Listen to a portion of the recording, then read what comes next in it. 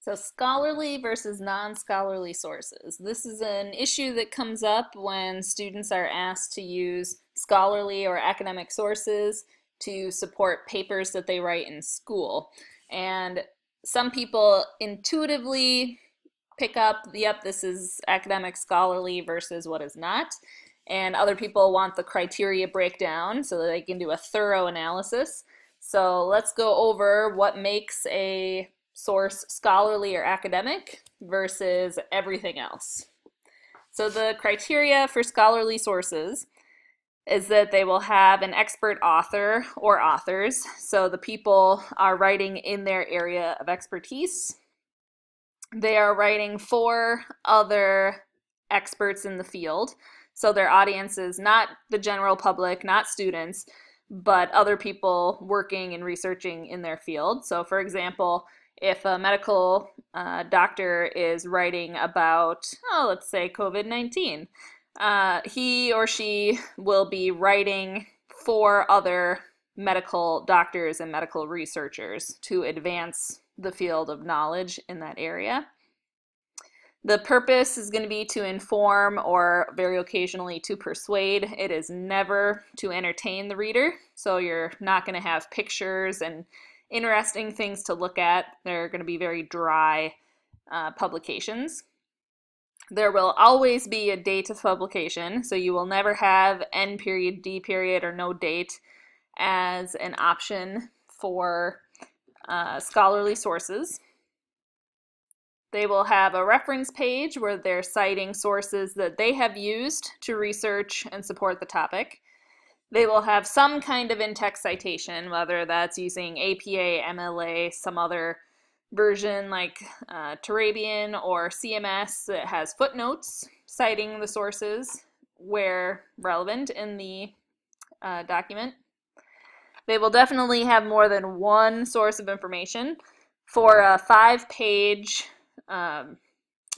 journal article, for example, it's not unusual for them to have 30 sources of information, most of which are scholarly or academic themselves. The purpose is going to be, again, advancing knowledge on that topic for that field. So there's no personal gain other than getting recognized for doing good work. There should be no conflict of interest in selling things, getting people to support things for like monetary or financial gain. And it should always be refereed in some way. So refereed meaning there could be a peer review process where the document is sent out to experts in the field to say, hey, is this a good article? Is this a good topic? Should we publish this or not? And or there should be some kind of editor or board of editors verifying and accepting the source. So scholarly sources are sometimes called peer-reviewed and academic sources or refereed sources. Non-scholarly sources are also called popular or mainstream or non-academic. And just because a source is not scholarly does not mean that it is not a good source of information and that it can't be used in a college-level research paper. It just means that you need to more carefully evaluate the source for accuracy, currency, relevancy, bias, and intent, whereas you can be a little less concerned with those when looking at academic sources.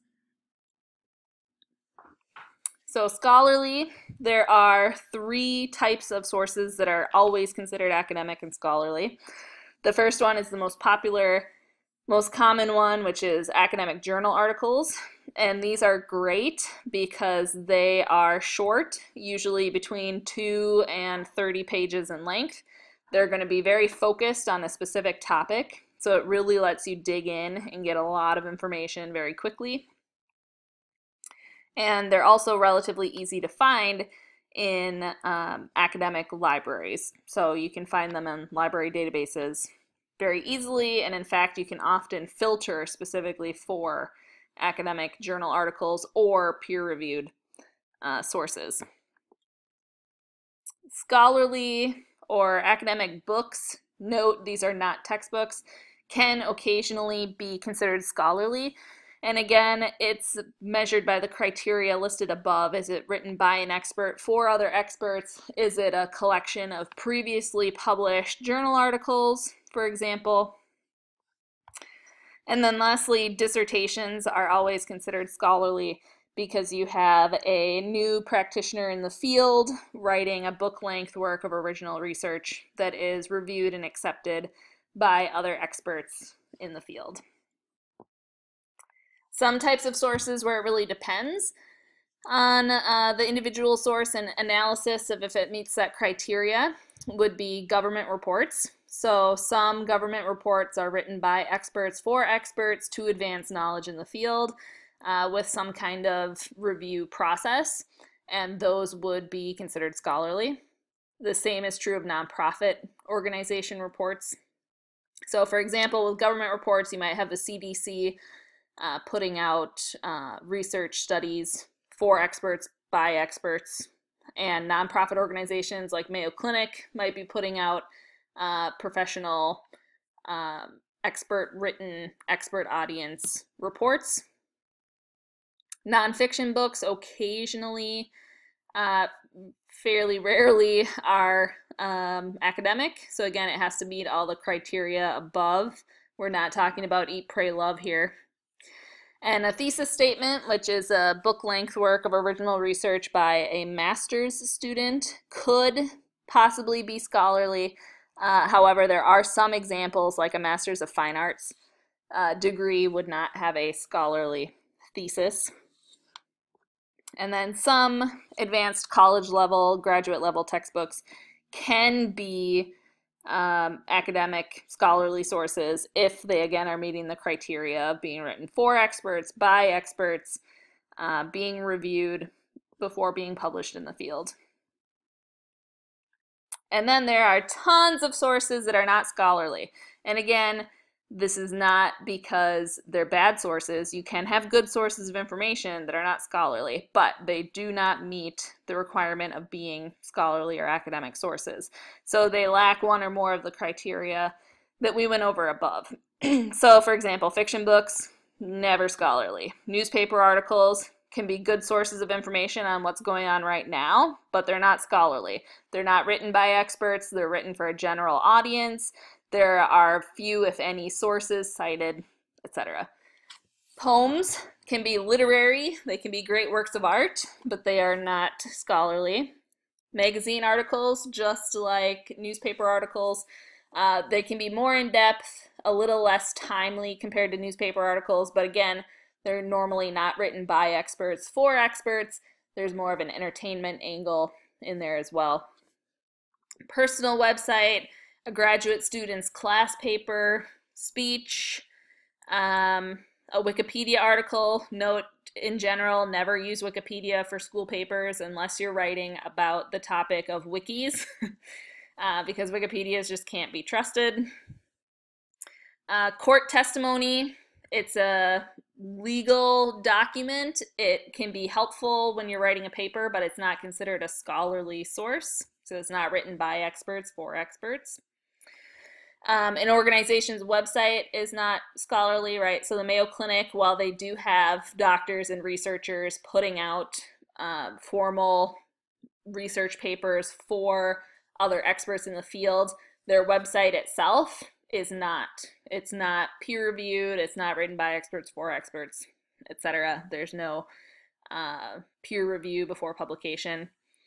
Introductory level college books are not scholarly. Again, think about who they're written for. They may or may not be written by experts. Usually they're not written by experts, but they are definitely written for entry-level people just entering into the field, not people who are experts or have studied previously or as in-depth in the field. Personal interviews, trade magazines, business reports, PowerPoints, a personal account of an event, that would be an anecdote, not scholarly. Encyclopedia article, written by English majors typically, not by experts, not written for experts, written for a general audience. YouTube videos, etc.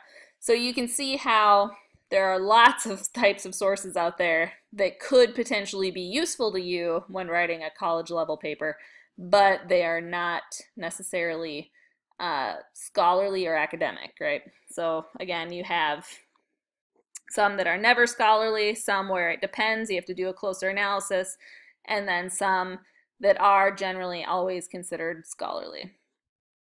So let's take a peek. What types of sources are these? All right. We're going to take a look at a few different sources and determine what type of source they are and if they are scholarly or not.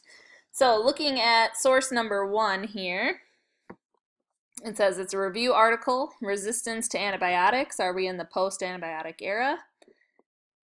And we can see that it has an abstract, which is usually a 1-paragraph summary of the entire paper before it gets into the introduction here.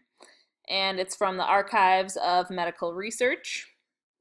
And there's information here about the date it was published, the volume, and the page range. And if you look this over, obviously you'll be using the whole source, not just the first page of it. But just by looking over the first page, you can tell that this is a journal article. So type of source. Under type of source, we're going to put journal article. And ways that we can tell that is we could look up what the Archives of Medical Research is, and it's a journal. We could look up the title of the article itself, the structure of it, having an abstract and then going into an introduction is actually the standard article format. Usually there'll be an abstract, then introduction, review of literature, then there'll be a methodology section, a results section, and then a discussion and or conclusion section. And if you read this, usually journal articles have elevated language, even when they're doing their best to keep it as plain language as possible. So if you read over this, you'll see that some of it is a little bit elevated for like general audiences. Although this one does not seem to be too bad. So all journal articles are considered scholarly or academic. So this would be a scholarly or academic article. So this would count if your instructor says, hey, you need to use so many academic sources or scholarly sources. This would count as one of them. All right, on to the next example. We have, it's about alien hand syndrome, which is a medical issue. And you can see it just dives right into defining and describing it. And you can tell from the upper left-hand corner that this is a Wikipedia article. So I would put down that this is a Wikipedia article. And Wikipedia articles are not scholarly and generally should not be used in college level papers because anybody can write anything on Wikipedia and it relies on community trust and interest in improving the material that's on there. So unfortunately, we just can't trust the information on Wikipedia. Although some studies have shown that it's about as accurate as an encyclopedia article. So, all right, source number 3 here. We can see it's from the Mayo Clinic. The article is titled Oral Thrush, and oral thrush, also called oral candidiasis, I don't know, is a condition in which the fungus accumulates on the lining of your mouth, etc. There's advertisements. You can request an appointment. So this would definitely be aimed toward a general audience or toward patients of the Mayo Clinic. So this would be a nonprofit website article or web page. And these are never scholarly. So it's not scholarly. It can have good information, but it's not peer-reviewed. It's not written by experts for experts. All right, on to number 4, High Emotions in the Dentist Chair, written in 1985. It's a oldie but a goodie. It's an article from the Times Print Archive, and we can see here it's from the New York Times. So the New York Times is a newspaper, and so it's a newspaper article, in this case being given to the reader online, and those are not scholarly. So remember, newspaper articles, they're good for showing you high-level information in the moment, what's going on in the world, but it's not written by experts for experts. All right, the next one is a YouTube video, and we can see it's called Antibiotics and You, and so this would be a YouTube video. Pretty easy to answer there. And YouTube videos are not scholarly. They're put up by anybody. I think you can find some really poor YouTube videos. They're not reviewed by anybody. Even if they're put up for by experts, they're not targeting expert audiences. Although they can have good information, right? If they're put up by experts and they cite their sources and they give you good information, you can still use them in college papers. It's just that it's not considered a scholarly source. All right, so here we have Time, which if you're familiar, it's Time magazine. And the article is Vitamins and Supplements Can't Replace a Balanced Diet, study says. And you can tell it's geared toward entertaining people a little bit at least, because it has a nice picture.